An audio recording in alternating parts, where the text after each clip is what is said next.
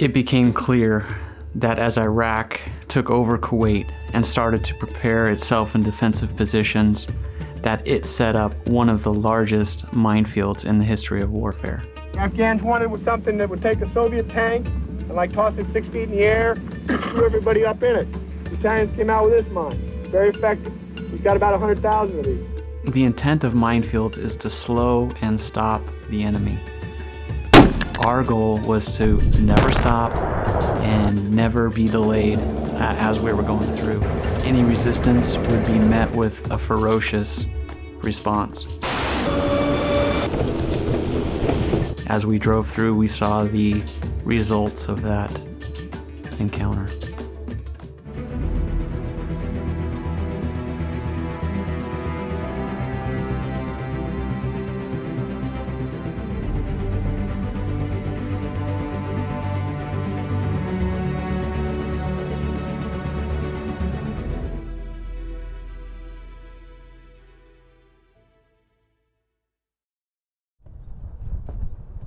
I was born in 1971.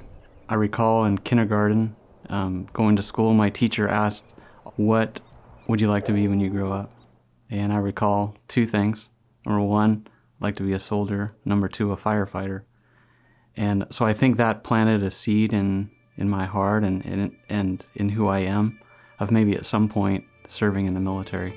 When I was a junior in high school, I received a call from a guy that introduced himself as a gunnery sergeant or something, and so he started to ask about, how many pull-ups I could do. So I don't know, like 11. He said, okay, how many sit-ups can you do? Not sure, like 30. And so he's like, okay, well that's, you're the type of guy that we're looking for. And so we started to talk more about what the details would be involved in joining the military, and I ended up entering the delayed entry program. And what the intent was is when you became a senior and graduated, then you would go to boot camp. I remember him bouncing through my front door, all excited, telling me that he was going to be a Marine, that he had actually signed up. And so in those split seconds during that time, my heart broke. But at the same time, if I don't let him go, he can never hit the mark that the Lord has for him. And I do have to warn you, this is like it happened today for me as a mother. I've always been a fan of weapons. I've been hunting with my dad since I was about 10, so hunting rifles, pistols. So one thing I like to do is I had a .22 pistol revolver that I would practice twirling. Well, one day on the back deck, I was twirling the pistol with my left hand, which was my weaker hand, and the weapon went off. I accidentally shot myself in the leg here. As you notice, this is the left side. So this was the entry wound, exit here, very small bullet hole. I didn't take much of the energy of the bullet, just went through the muscle. Fortunately, it was no permanent damage, and it didn't affect my ability to run or do anything like that. So I had these two wounds on my thigh, put some band-aids over the top, went to the MEPS physical, and passed without an issue. So I turned 18 on the June 3rd. I graduated high school June 6th, and I was into boot camp June 9th. Yes, sir! Get off the bus now!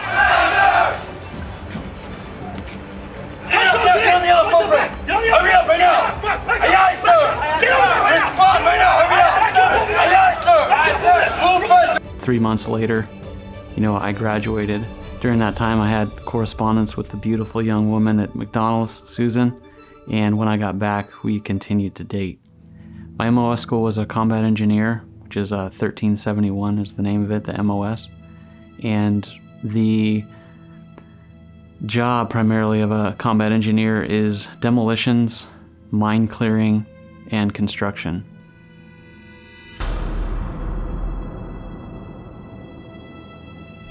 We learned about all kinds of demolitions, C4, TNT, shape charges, det cord, all the basics parts of demolition along with the construction. And one of the main components was mine clearing as well. There are several techniques that are used for mine clearing. Number one is the hand sweep that a lot of people are familiar with. Another way is a technique called a line charge, where there's a trailer that has like a rocket propelled C4 sock that gets shot out about 100 yards, and then when that lands they detonate it and it explodes a lane that clears the mine, either blows the mines up or out of the way so you can get vehicles and personnel through. Bangalore torpedoes was another option that we used. Typically minefields are surrounded by barbed wire, so you can get up to the wire, take these 10-foot Bangalore torpedoes, and then just start sliding them through 10 feet at a time, linking them together, setting the charge, moving it forward. And then when you blow that, you'll blow a hole in the wire and through the minefield to get you to your next section to move forward. Another strategy that was used is heavy equipment.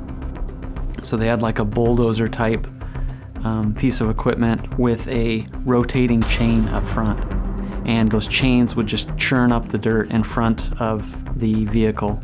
And as it slowly moved forward, the mines would go off. It was a heavily armored piece of equipment, so it could take the blasts of these mines. One of the main challenges of mine clearing, which is very dangerous, is new technology where the mine detectors aren't able to find them. They're made of plastic parts, and so they're very difficult to locate.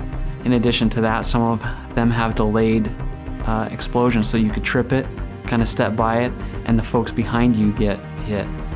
There's ones that pop up in the air and explode. There's ones that won't get set off by foot traffic.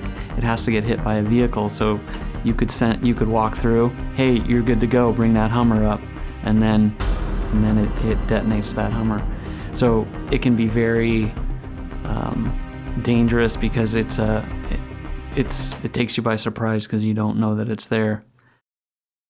The noon deadline passed without the agreement of the government of Iraq to meet demands of United Nations Security Council Resolution 660, as set forth in the specific terms spelled out by the coalition to withdraw unconditionally from Kuwait.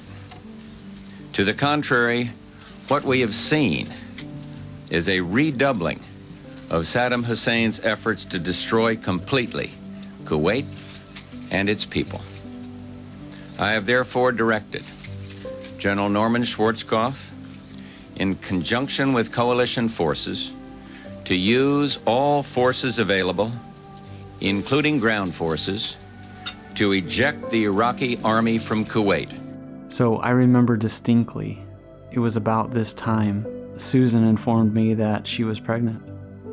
As a young man of 19, I wasn't exactly sure what to do. Should we get married? Should I continue to go to college?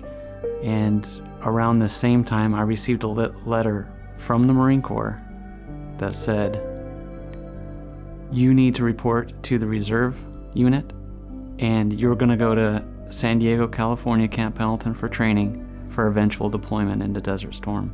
So at that point, the decision was made on what I was going to do with Susan. That was going to pause for a while, and I was headed to war. So as our plane descended and we were landing in Saudi Arabia, nobody was talking. It was complete silence as the seriousness of what we were about to undertake hit us all. We started taking pills today that will help us in the case we get gassed with chemical weapons. Within a week, I should be in Kuwait in our designated area, and the war will be over soon after that, I hope. So our unit's goal was to get to the Kuwait International Airport. And in order for us to get there, we had to cross one of the largest minefields ever constructed. So this minefield that separated Saudi Arabia, where we were, to Kuwait was approximately 30 miles long and about a half a mile wide.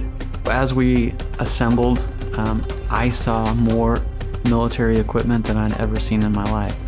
Hundreds of Humvees, tanks, troop transports with trailers of supplies, water trucks, fuel trucks. There was just this vast array of military might that was laid out in front of me. As we started to move out in the early morning, I believe this was February 19th, in the periphery we have burning oil wells. We have artillery going off, clearing the way as we move forward. It was almost apocalyptic in some ways. The intent of minefields is to slow and stop the enemy. Our goal was to never stop and never be delayed as we were going through. Occasionally we could hear mines going off, and as we were going down the road, I saw a vehicle that had got hit by a mine, and on top of the vehicle were some of my old friends from the Salem Reserve Unit that I hadn't seen for over a month. I had no idea what had happened to them, but I saw them on top of that vehicle as we passed by. It's like, hey, Powlison. It's like, hey, how are you guys? We're good. Okay, I'll see you on the other side.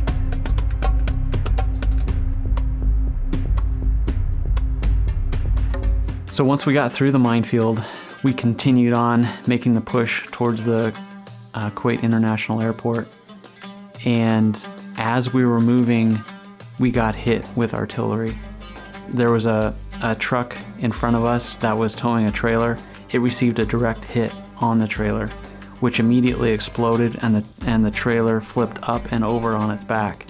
At that moment, our commanding officer came out and he's like, artillery attack, get the 50 cal set up, and do not fire until they're within small weapons range. We grabbed the entire weapons system and we just started running.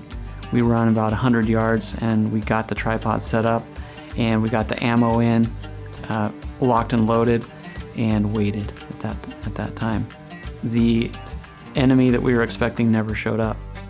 So we were ordered back in the truck and we continued on the route to the Kuwait International Airport. Over the next 4 days, we basically only stopped for fuel, or if there was some type of skirmishes, our main mission was to go to the Kuwait International Airport. And on the 4th day, we reached that goal. We were immediately notified that there were enemy troops around the airport with vehicles. We had tanks, we had Humvees with tow missiles on it, and they all opened up. And we just decimated that defensive position outside of the airport. And in one of the most incredible firepower displays that I've ever seen.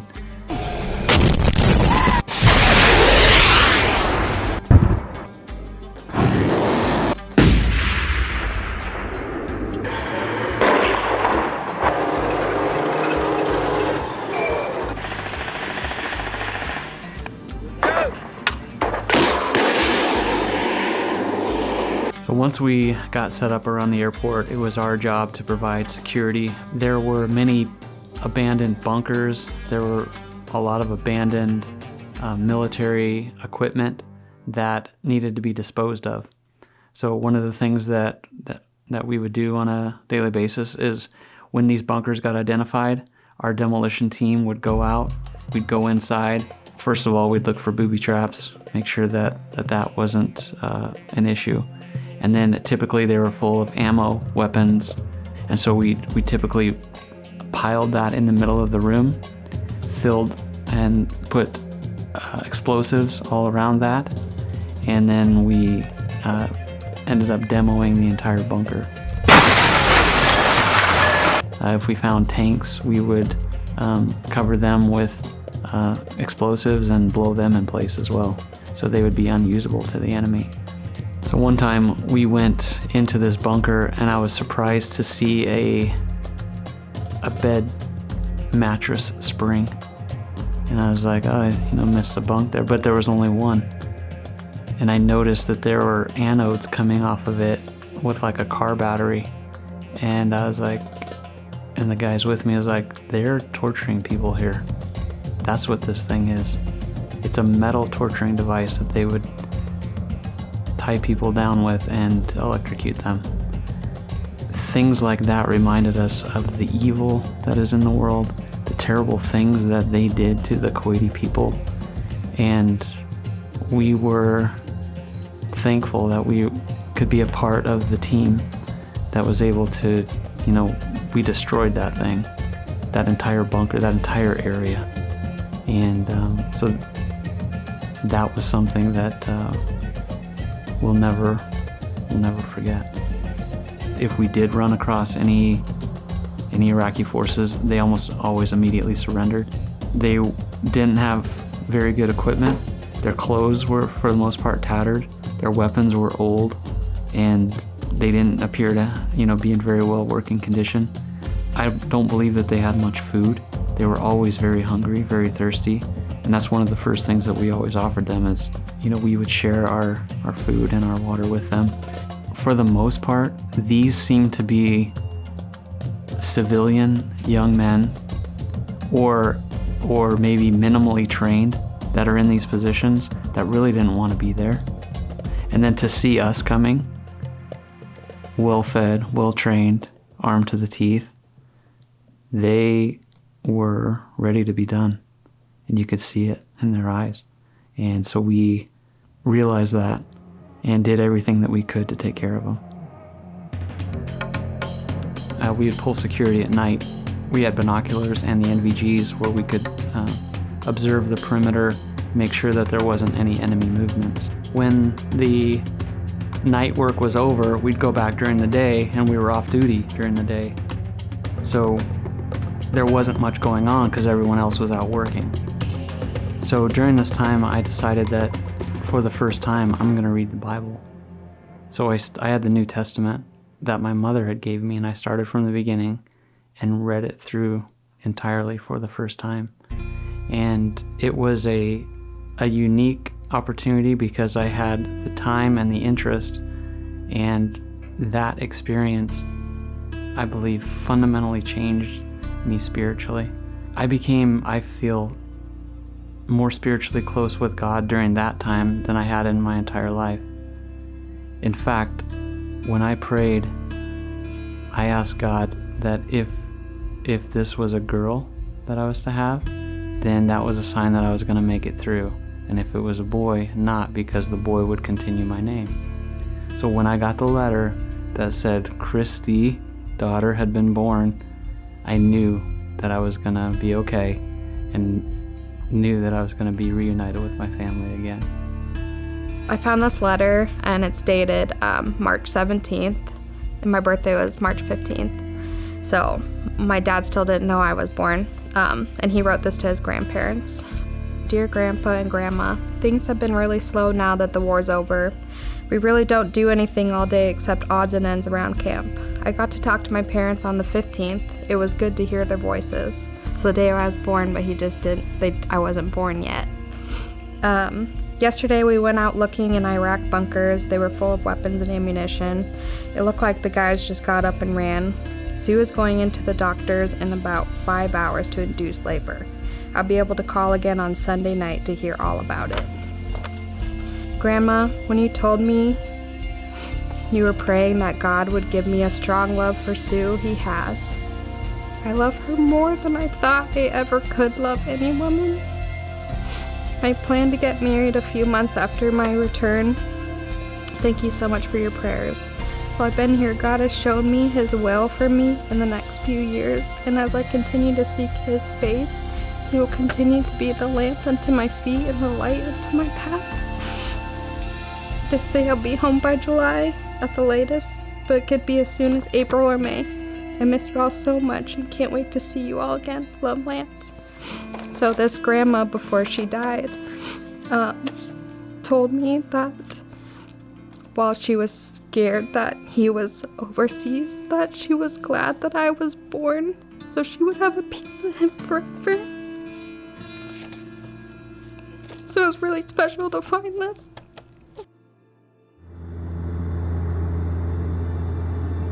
There are several stops along the way, but we flew into Portland, which was our final destination. And I'll never forget, several of us, including myself, got out and kissed the tarmac. We were so thankful to finally make it back to U.S. soil. and how grateful we all were to be Americans seeing what we had seen in the Persian Gulf. I could see family in the distance at the airport, and there were balloons, and there were lots of expectant family waiting for their loved one to get off the plane. So I was one of the first ones to get through, and I noticed baby Christy. It was about a little over 5 months since I saw them that last Christmas when I left, and what a reunion it was. And so I went and hugged them, saw most all my family and brothers and sisters and mom and dad. And it was shortly after that that Susan and I got engaged. And then in September of '91, we were married. And we were married last year. Susan and I celebrated our 30th wedding anniversary. We were on leave for a few months, and then we started into the reserve unit commitment again. And that continued on for another 4 to 5 years before the end of my contract when I got out in 1996. I joined the military in 2010, so quite a few years after him. I was 19 when I joined. I tried to join at 17. My mom said no. My dad didn't really talk to me about his military experience. Some things. A lot of it, I just, I'm his daughter. I think he wanted to shelter me a lot, not know the truth of a lot of things. So when I went through, we had a lot to talk about when he came to see me graduate boot camp. And I think that was like one of his proudest moments. I think I've seen my dad cry 4 times my entire life. That was one of the times I saw him cry. I knew he was really proud of me. I'll probably remember that moment for the rest of my life. The instilling of the chain of command, the instilling of waking up early, the instilling that you will do whatever it takes to protect your friends and protect your team. Those fundamental tenets of the Marine Corps and military life are still with me today. And that camaraderie was born, developed, and implemented because of the Marine Corps and the military.